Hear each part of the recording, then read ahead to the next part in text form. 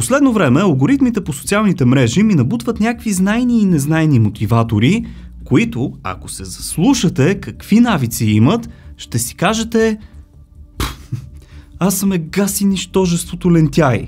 Те хора стават в 5, не, даже в 4 сутринта, взимат си леден душ, тренират, работят усилено, после търгуват малко биткоин и злато за допълнителен доход, после пак тренират, прочитат една цяла книга и в 9 часа сутринта сядат да закусват годжи бери.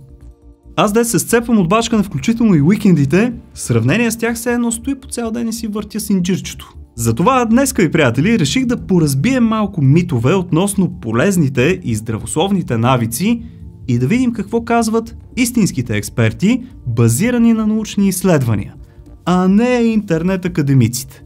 Останете до края. Яжте много салати. Когато искаме да отслабнем, всеки ни препоръчва да се ядат много зеленчуци. Несъмнено са супер полезни и ще ни набавят много от необходимите за организма вещества.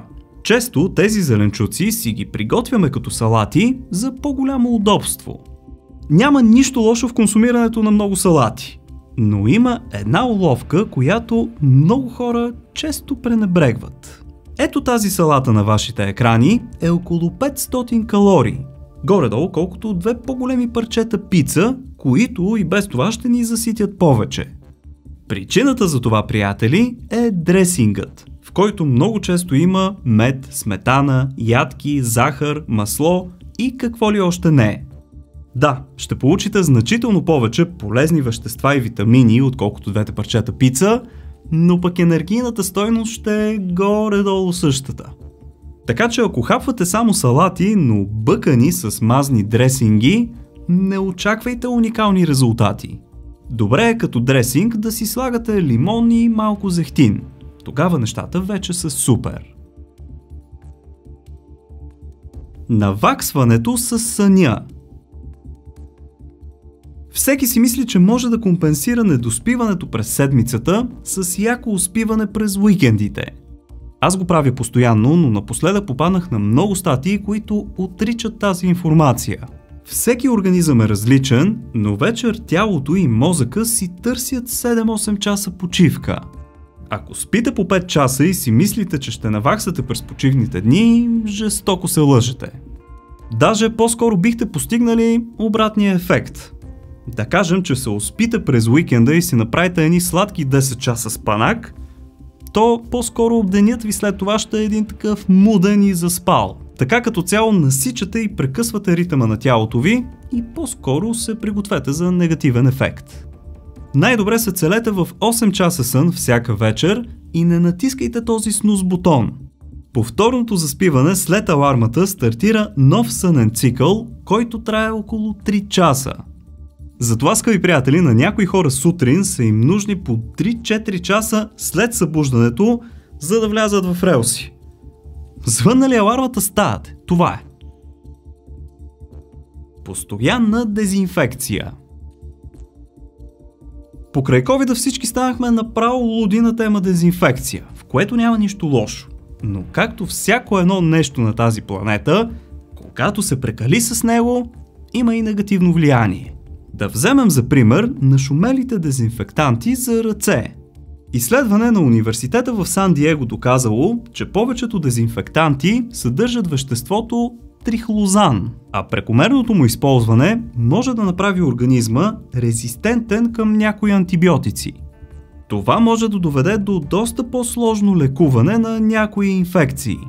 Да не споменаваме, че много дезинфектанти съдържат и алкохол, който изсушава и състарява кожата. Постоянното пък миене на ръцете с сапун също не е добро решение, защото първо изсушава кожата и я прави доста раздразнителна и второ, покрай вредните бактерии се отмиват и полезните. Най-добре си мийте ръцете преди хранене или ако ще докосвате чувствителни места. Не прекалявайте с това. Също не е добре и постоянно да се използват антибактериални препарати за дома. Това на своя страна пък може да доведе до алергии. Може да пазарувате с моя афилиейт линк в Озон. Просто изпишете oson.bg/clash или пък го цъкнете от описанието преди всяка покупка. Наистина не ви коства нищо, но така помагате на канала. Иначе промокода за Арда си остава The Clashers. Благодаря ви за подкрепата. Пийте повече чай. Незнайно защо в наши дни чаят се носи със славата на супер полезна напитка, с която дори да прекалим, няма да имаме проблеми. Всеки чай обаче си има и някои не толкова приятни черти. Започваме с по-леките. Първо, чайовете отцветяват зъбите и също водят до пристрастяване като кафето. Второ, съдържат както кофеин, така и теофилин, които оказват влияние на нервната система, затова вечер не се препоръчват за пиене. Някои чайове пък съдържат и танини, които възпрепятстват усвояването на желязото. Поради тези причини, хората, които са на вегетарианска диета, трябва сериозно да внимават колко чая пият на ден. Също е доказано, че чаят трябва да се изпие максимум до 10-15 минути след приготвянето му, защото след 20-та минута по повърхността му започват да се размножават болестотворни микроби. Общо взето, дори с чая не трябва да се прекалява и много трябва да се внимава кога се пие. Приемането на витамини от аптеката. Допълнителното вкарване на витамини в тялото чрез хапчета от аптеката по лична преценка, без консултацията на лекар, може да е вредна и дори опасна. Най-добрият начин да се приемат витамини, естествено, е чрез правилното хранене, а не чрез хранителни добавки. Учените дори в наши дни откриват нови и нови фитонутриенти в плодовете и зеленчуците, които просто няма как да бъдат създадени изкуствено. Това са вещества, които значително подобряват здравето на организма. Много грешна е и представата от типа аз така или иначе не ям плодове, ще отида да си купа един мултивитамин от аптеката. Те, скъпи приятели, не са заместител на това, което живата храна може да даде. Никое разтворимо хапче не може да го осигури. Фитонутриентите не могат да се изолират и да се сложат в хапче. Разходката след ядене. Тук мненията са наистина много разнопосочни, но от всичко, което изчетох, един съвет взе превес. След хранене е добре да полегнете на лявата си страна, защото ще удвоите мястото в стомаха, където киселините да разграждат погълнатата храна. Така тя ще се разгради по-бързо и по-качествено. Някои източници казват, че разходката веднага след хранене е противопоказна, защото може да доведе до дискомфорт. Те съветват да починете на лявата си страна след хранене за около 30 минути и чак след това да се разходите, за да поизгорите някоя друга калория. Между другото, ако се чудите защо в арабските страни се хранят на земята и след това си полягват на левия лакът, това е отговорът. Така разграждат това, което са погълнали, по-бързо и качествено. Витамин С е най-важният витамин. Всички витамини са важни за човешкия организъм, но някакси витамин С се носи с особен приоритет и слава. Всяка хранителна индустрия се възползва от този насаден у хората факт и промотира продукта си, че е с високо съдържание на витамин С. Реално обаче при пастюризацията на повечето натурални сокове се губят около 80% от полезните вещества. Дори да пише 100% портокал, това изобщо не е така. Не знам защо още им позволява да слагат такива работи на кутиите. Както и да е, витамин С си е наистина важен, но и витамин Д не му отстъпва по този показател. Слънчевият витамин. Така го наричаме, защото си го набавяме, когато се излагаме на слънце. Но всъщност той функционира повече като хормон и всяка една клетка от тялото ни има рецептори за него. Ролята му е наистина безкрайна, като наскоро дори се доказа, че намалява стреса и депресията, което обяснява до някъде и доброто ни настроение в слънчевите сутрини. Съветите на експертите са повече разходки на слънце, но сутрин или след обед. Мийте си зъбите след всяко хранене. Някои хора си мислят, че е правилно да се мият зъбите след всяко хранене, защото така се отмиват остатъци, причиняващи кариеси. А кариесите обикновено водят до този звук. Изтръпнахте, нали? Всъщност, експертите казват, че е напълно достатъчно да мием зъбите си вечер преди лягане и сутрин преди закуска. Прекомерното миене повече ще навреди на зъбите ви в дългосрочен план, защото нарушава естествената им защита. Знаехте ли, че дори и слюнката има положителен ефект върху зъбите и трябва да оставяме да действа поне 1 час след хранене, за да може да възстанови киселинността и минералите в устната кухина? Кариесите, скъпи приятели, много зависят от храната, която слагаме в устата си. Знаете, за захарта и шоколада няма да се повтарям. Добре е след консумирането на тези храни да изплакваме все пак устата си само с вода. Пийте по минимум 3 литра вода на ден. Това вече просто няма как да не сте го чували все някъде. Но, скъпи приятели, всеки един организъм е различен и в зависимост от ежедневното му натоварване и климата, в който се намира, се нуждае от различно количество вода.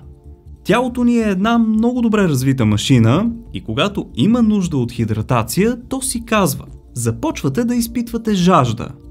Често обаче ние пренебрегваме или пък не можем да разчетем сигналите на нашето тяло и пропускаме да пием вода, когато то ни каже.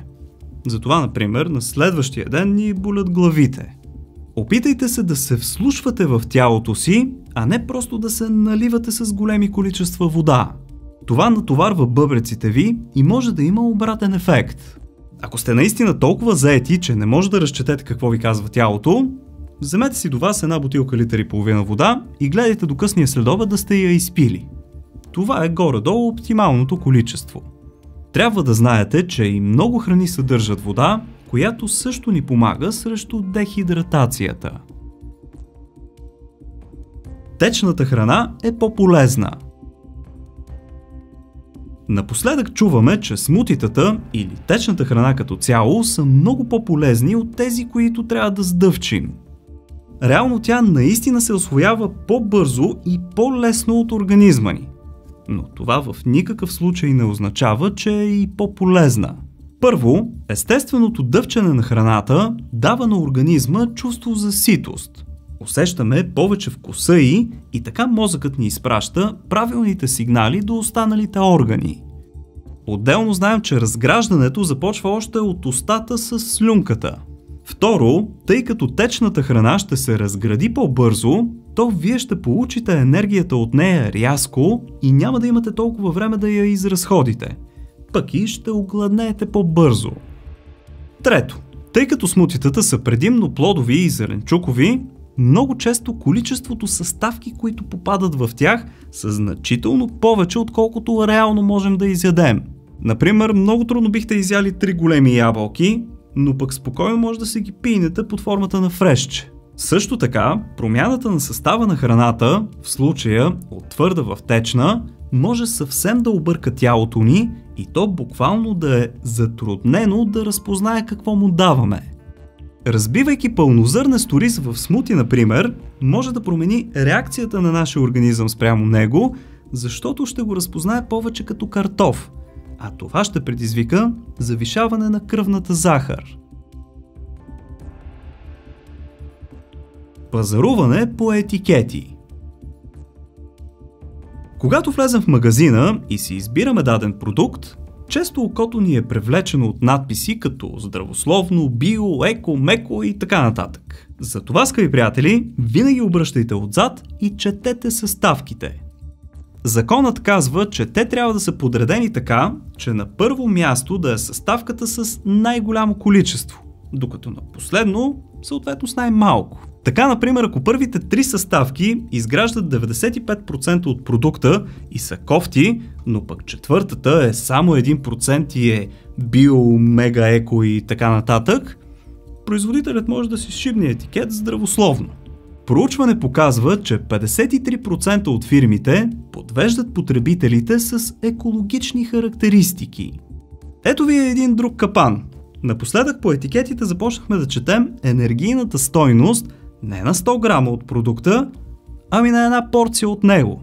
Например, калориите, описани върху опаковка на бисквити, може да означава, че една порция е примерно само 2 от тях.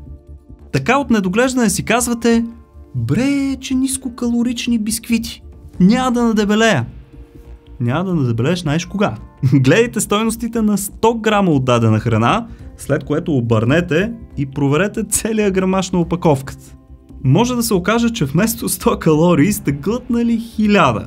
После ходи се оправдава, че порцията била малка. Някои практики на производителите.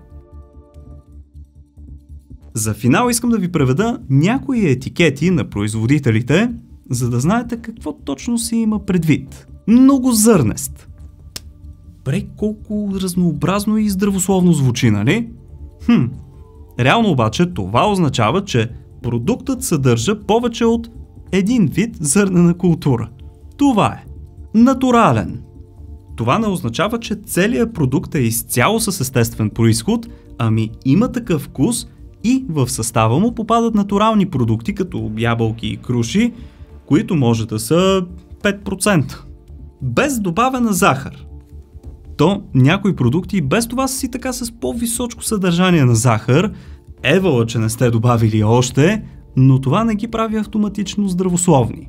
Често обаче за тази фраза се крие и добавени заместители на захар. Основната поука, скъпи приятели, от всичко казано до тук, мисля, че ви стана ясна. Тайната е в баланса. Всяко едно нещо, скъпи приятели, може да бъде полезно в определени количества, но и вредно в други. Много добре обаче знам кое ще е супер полезно за вас. И то е да се абонирате за канала. Става супер бързо, от кръгчето с моята снимка е тук горе. И не забравяйте да праснете по една камбанка, за да получавате известие, когато кача нещо ново. Праскайте сега по един палец нагоре в подкрепа и ако имате още свободно време и ви се гледа нещо интересно, цъкайте на някой от ето тези двете видеа тук. Благодаря ви, че за пореден път бяхте с мен. Чао! И до нови срещи!